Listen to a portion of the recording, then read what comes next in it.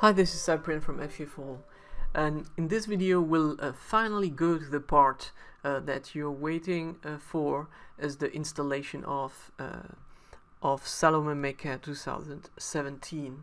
So where do we start? Well, we start by the website, of course. So let's open our web browser and let's go to the Code Aster website.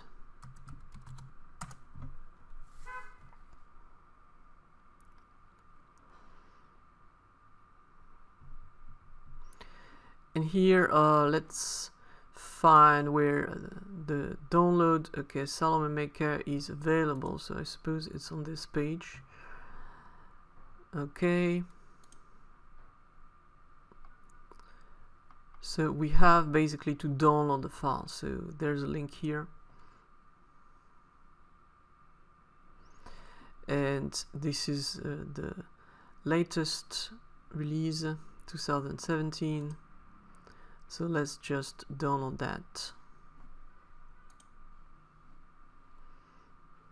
So now I just have to wait that it's over, and as you see, it's pretty slow. So let's cut the video and let's come back when I will have it on my computer. Okay, now the download is finished. So and it is in my download folder. So let's take a look at how to install it finally. So let's look at the instructions. So uncompress the file and launch the file. So to uncompress the file, you have to use this command. So let's open the terminal with Ctrl-Alt-T, and let's go into my download folder. Okay, it's not here. Download, sorry. And okay, my file is inside here. So we have to first we have to uncompress it. So to uncompress it, we have to use the command tar, and it's written here, xvf, and the name of the file, Salome Meca 2017 lgpl3.tgz, and now it should uncompress it. Okay, let's take a look, and yes, we have now a run file. So the only thing we have to do is to run actually this folder. So we have to do that, and I can directly copy, paste that, and now it asks me the folder in which I want to install it. So the default will be home, Cyprien, Salome Meca. So let's install it here. So just press enter. Is in English. Do you want to be in French? Well, I'll install it in English. Now we just have to wait for the installer to do his job, and then we should be able to run Salome Meca.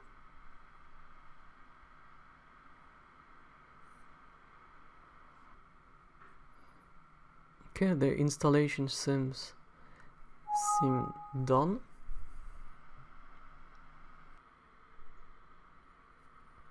Okay, so the installation seems to be over right now. Okay, so now I guess the only thing I have to do is to go into this folder and actually launch Salome Meca, right? So let's go into, so this is it. I think this is the path.